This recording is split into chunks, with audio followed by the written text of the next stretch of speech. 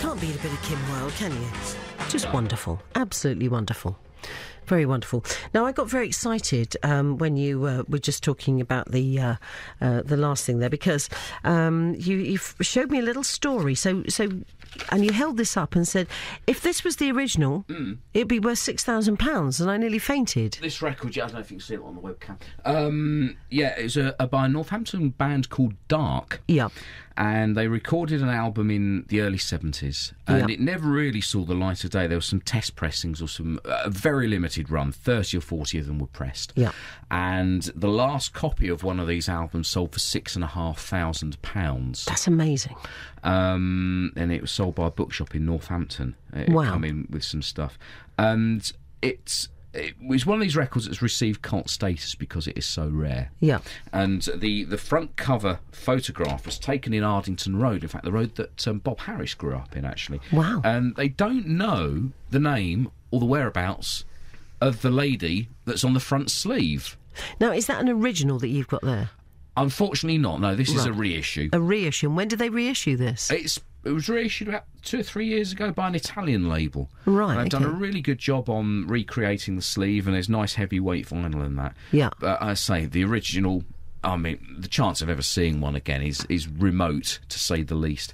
And I say, worth £6,000, £7,000, £8,000 if another one come up. That's amazing. It's one of these records because such a mystery's brewed up around it. Yeah.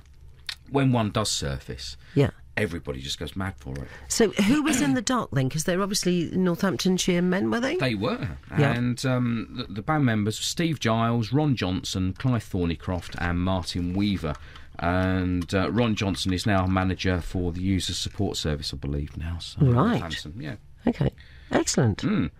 How exciting. So we'll play one of the tracks from it. And now, which side is this one? Because it's got a lovely picture label, so we'll side A. How exciting. Yeah, we'll play this one from side A, actually. This is called Maypole, because all the tracks are quite long, being as it was in the prog rock era. Yeah. So so when were they around? When was that? Early 70s. Early 70s. 71, yeah. Okay, all right. Well, maybe somebody saw them. I think they did a few gigs, didn't they? They did. They didn't do many gigs at all. Okay, here they are. Shall we put the needle on the record? Yeah, please do. Okay. There we go. We're nearly there.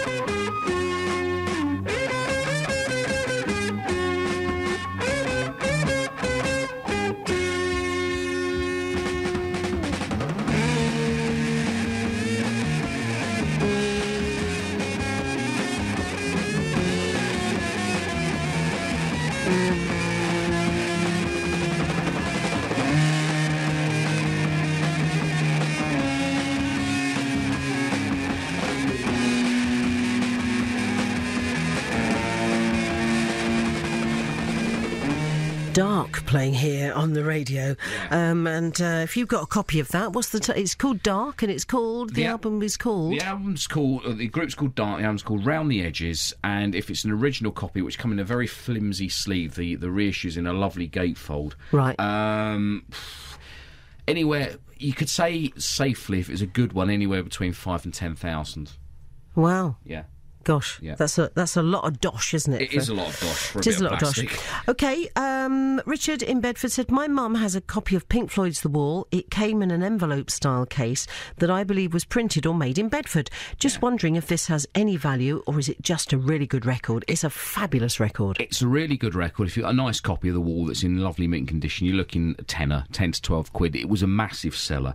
And you're right, the sleeve was printed in Bedford. If you drive out of Bedford on the A6 heading towards Rushden, you've got the Sainsbury's on your left-hand side, and that site is where, I can't remember whether it was Garrett and Lofthouse or Ian J. Day, but they printed record sleeves. And at the bottom of many 60s albums, you'll see Garrett and Lofthouse or Ian J. Day. And it was on that site there. So if anybody can tell me which company it was or whether one bought the other out, I'm not sure. But I'm sure it was Ian J. Day.